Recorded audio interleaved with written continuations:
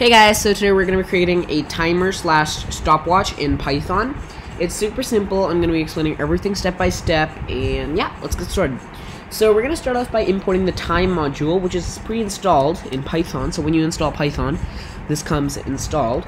Then we're going to write start is equal to input double quotes, and inside this press enter to start the timer. Right, so we just write press enter to start the timer. So we want if the user presses enter, then it's going to start the timer, or any other key that the user prefers. Now we're going to print statement the timer has started. So as soon as the user clicks enter or presses enter, then we're going to print the timer has started, so that the user knows that the timer has started. So print the timer has started. And I'm going to put dots just because I want to. That's up to you. Alright.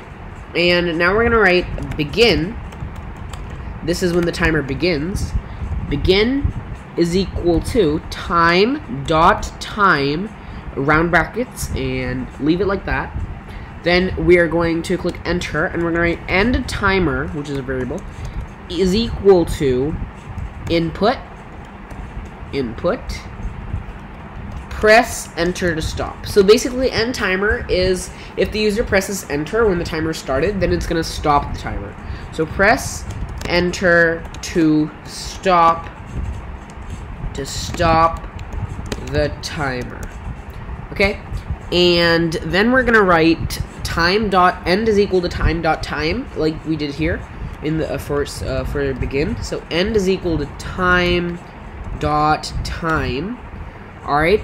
And after that, we are going to write elapsed, which is how much time has gone by when we started the timer, is equal to end minus begin. So let me explain this. Alright, so when we begin, it's basically 0, right? And then when we get to end, when the user clicks enter, that's the end.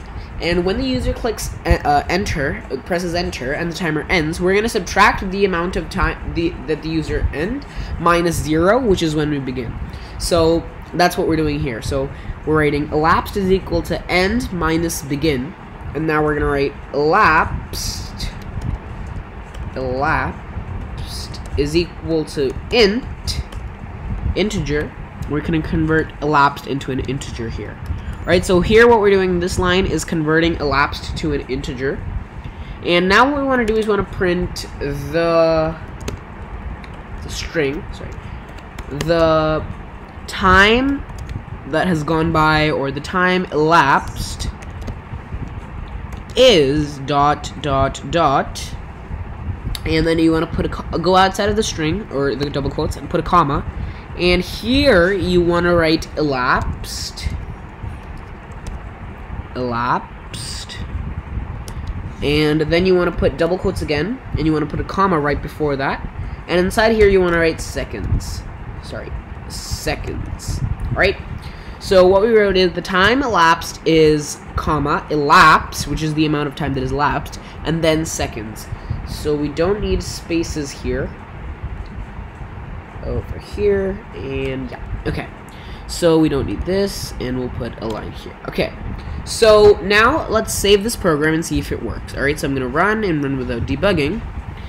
And so it's saying press enter to start the timer, so I'm going to click enter, and the timer has started. So let's say we wanted to do like 10 seconds, so we're going to count like 5, 4, 3, 2, 1, I don't know how much, and now if you click enter, so it's going to say 8 seconds. So when I clicked enter in the beginning, it took 8 seconds for me to click stop, just to click enter to stop the timer. So let's say we want to do 3 seconds, alright? So 1, 2, 3. So it says 3 seconds. So basically, the amount of time that it takes from when you start the timer to end the timer, it's going to print that. So it's basically like a timer or a stopwatch. It is a timer or a stopwatch. So it's less than 10 lines of code, and yeah. So I hope you guys enjoyed. Make sure to subscribe to the Program in the Mon YouTube channel, because we have all sorts of tutorials coming out. We've already done so many things. We've done currency converters, speech to text, and all sorts of things. Chatbots, AI-enabled things, and all sorts of things. So yeah, make sure to subscribe, and yeah, peace.